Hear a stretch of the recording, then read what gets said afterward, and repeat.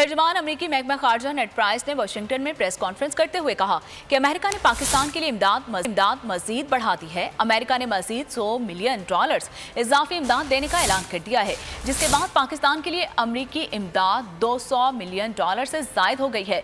नेड price ने कहा कि इमदाद खुराक, तिबी इमदाद, ज़राअत और तामीर नो के लिए इस्तेमाल होगी। Last year's debt in Pakistan, the U.S. government has worked closely with Pakistan to provide funding assistance for flood response, food security, disaster preparedness, and capacity building efforts.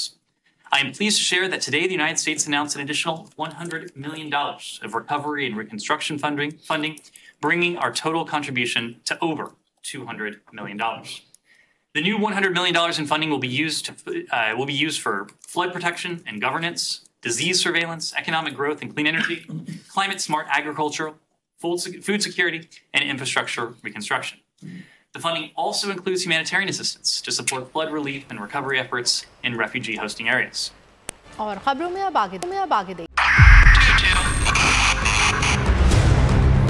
2022 बहुत सारे तोहफे भी देखे गया पाकिस्तान की आवाम को एक तोहफा ये दिया कि आवाम को पता चल गया कि पाकिस्तान का मीडिया क्या है। साल 2022 में सबसे ज्यादा देखे जाने वाला चैनल बोल न्यूज रहा नंबर 1। हमने बहुत सारे शोज और ट्रांसमिशंस की, पूरा साल मुसलसल जदोजहद में निकल गया कि ये वोट ऑफ कॉन्फिडेंस के पीछे कौन लोग थे। तोड़े रेटिंग के सभी रिकॉर्ड।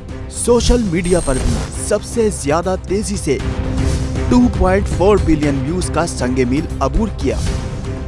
एंकर्स को भी आवाम में सबसे ज्यादा मकबूलियत मिली और सोशल मीडिया पर भी बोल रहा सब पर भारी।